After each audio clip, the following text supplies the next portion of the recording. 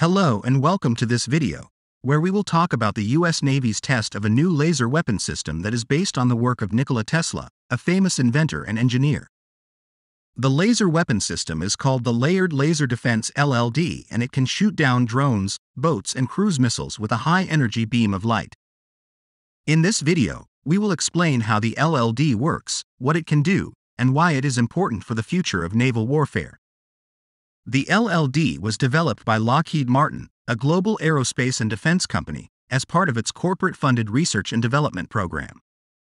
Lockheed Martin has been working on laser weapon systems for more than 40 years and has demonstrated various capabilities in air, land, and sea domains. The LLD uses electricity to generate the laser beam, which is then directed by a sophisticated beam control system that can track and engage multiple targets at once. The LLD is designed to be modular, scalable, and adaptable to different platforms and missions.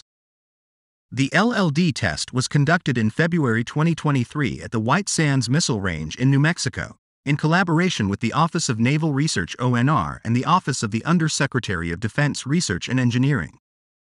The test was part of a larger effort to demonstrate the feasibility and effectiveness of laser weapons for naval applications.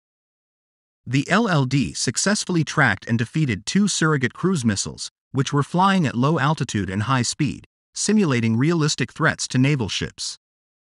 The LLD used a 100 kilowatt class laser, which is powerful enough to destroy or disable targets in seconds.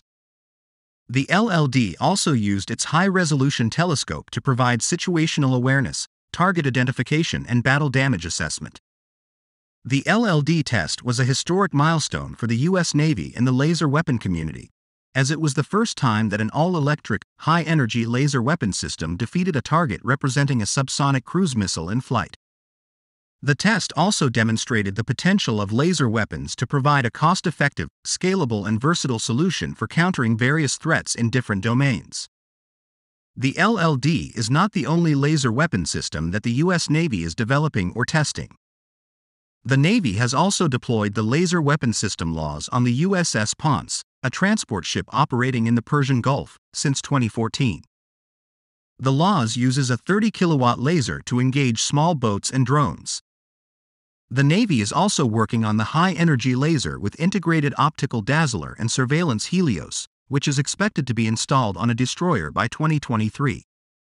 The Helios will have a 60 kilowatt laser that can also jam enemy sensors with a low-power beam. We hope you enjoyed this video and learned something new about the US Navy's test of Tesla's laser weapon system. If you have any questions or comments, please leave them below. And don't forget to like, share, and subscribe for more videos like this one. Thank you for watching and see you next time.